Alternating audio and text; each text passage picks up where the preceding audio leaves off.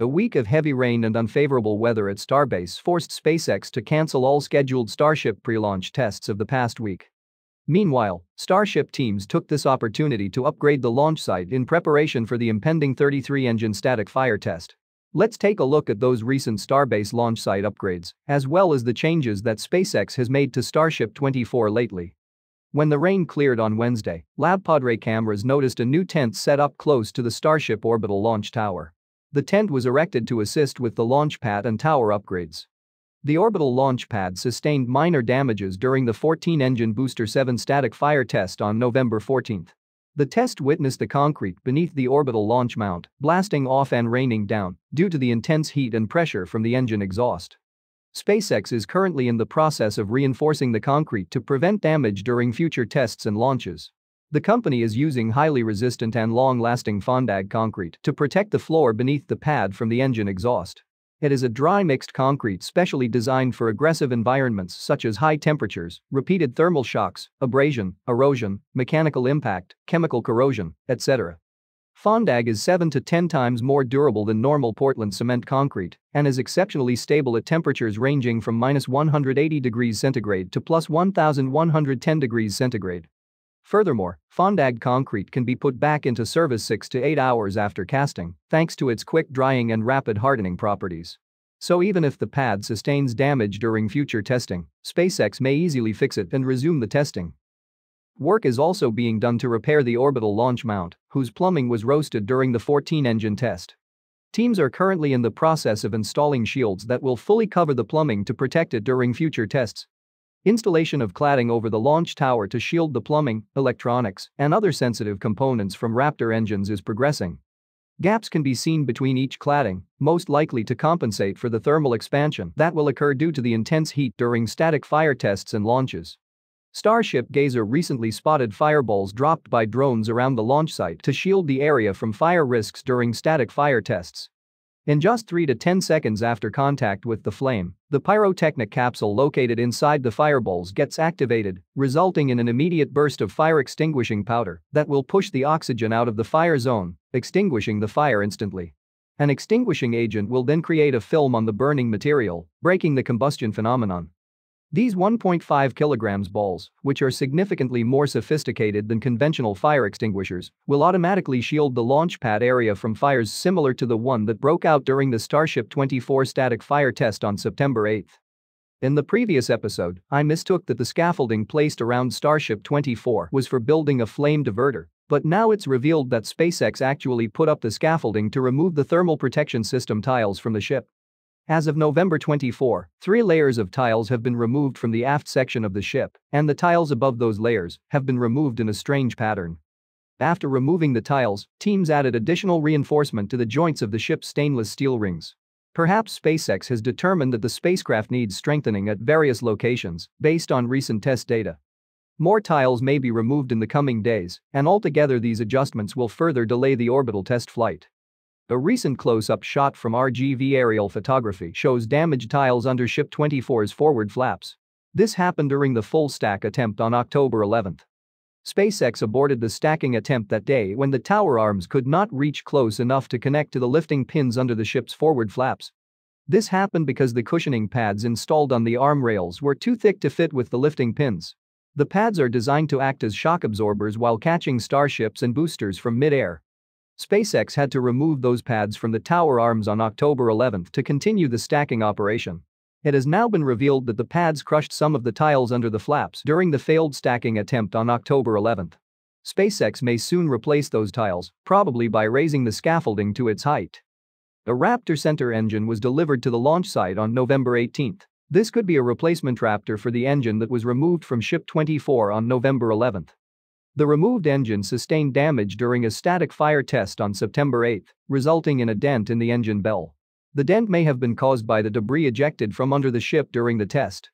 Ship 24 will need to be static fired with the new engine to validate the data and approve the engine and vehicle for flight. Per the road closure notice and Marine Safety Information Bulletin, rocket testing at Starbase will resume on Monday, November 28. The test on Monday will probably be a Booster 7 static fire test.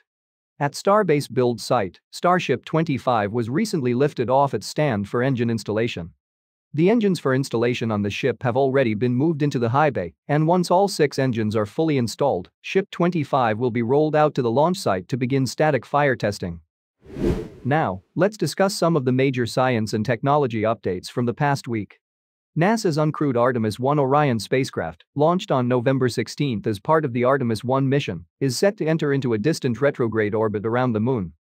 At 12:44 p.m. UTC on November 21, while the spacecraft was in a 34-minute blackout period behind the Moon, the Orbital Maneuvering System engine performed a 2.5-minute outbound powered flyby burn to accelerate the spacecraft to a velocity of more than 930 km per hour. Orion plans to perform another engine burn on November 25 at 9:52 p.m. UTC, sending it into the distant retrograde orbit, which goes as far as 432,000 kilometers from the Earth. The burn may have already occurred by the time you watch this video. Balanced between the gravitational pulls of Earth and the Moon, the distant retrograde orbit is a highly stable orbit where little fuel is required to stay. Orion will remain in that orbit for 6 days to test spacecraft systems before performing 2 more maneuvers to exit the orbit and return to Earth on December 1. The spacecraft will re-enter Earth's atmosphere on December 11, eventually splashing down in the Pacific Ocean within the vicinity of a recovery ship.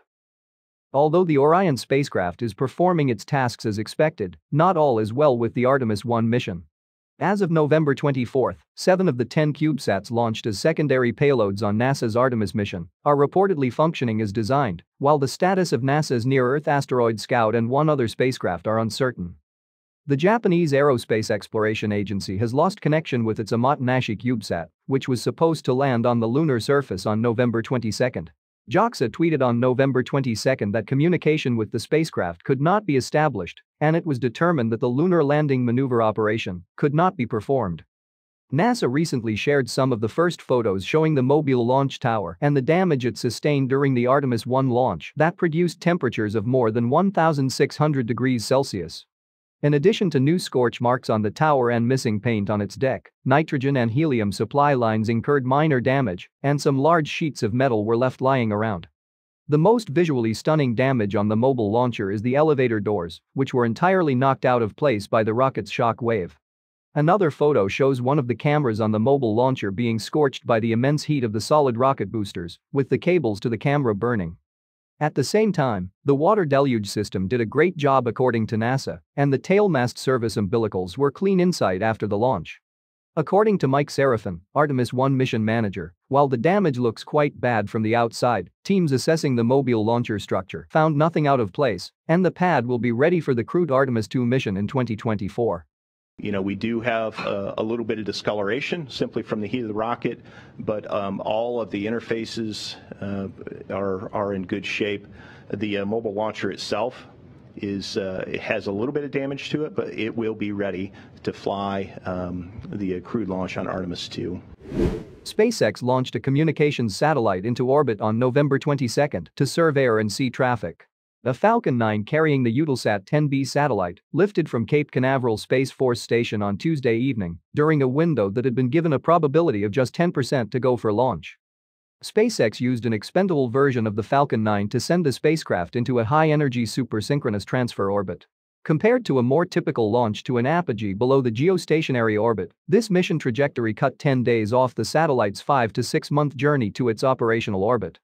The Falcon 9 first stage, B1049, which supported 10 previous missions, was the third Falcon booster expended this year.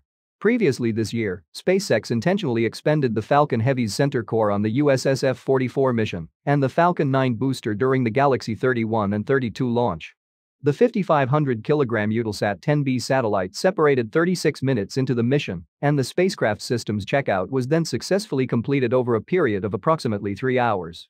Built by Thales Alenia Space for Eutelsat Communications, Eutelsat 10B is an all-electric satellite that will provide maritime and in-flight connectivity service across the North Atlantic Corridor, Europe, Mediterranean Basin, Middle East, Africa, Atlantic, and the Indian Ocean. The next SpaceX mission is slated for November 26, which is the 26th Dragon resupply mission for the International Space Station. CRS-26 will launch several thousand kilograms of food, water, scientific experiments, technology demonstrations, and a set of rollout solar arrays to the space station. The mission will debut a brand new Falcon 9 booster and the third and final reusable cargo Dragon 2 spacecraft, designated C211. In addition to the 3 cargo Dragon spacecraft, SpaceX has 4 Crew Dragon spacecraft, and the company plans to build a 5th, and likely final, Crew Dragon. The European Space Agency has chosen 17 new astronaut candidates from more than 22,500 applicants across its member states. This new 2022 class of ESA astronauts includes 5 career astronauts, 11 members of the astronaut reserve, and 1 astronaut with a disability. Samantha Cristoforetti, a former jet pilot from Italy, is the sole female astronaut in the ESA at the moment, but the new selection will improve the gender balance of the astronaut corps, with the addition of 2 additional female members. Former British Paralympic sprinter John McFall will take part in the Parastronaut Feasibility Project to develop options for the inclusion of astronauts with physical disabilities in future missions. After completing the 12-month basic training, the new astronauts will be ready to enter the next space station training phase, and once assigned to a mission, their training will be tailored to specific mission tasks. Astronauts in reserve will remain with their current employers and will receive a consultancy contract and basic support.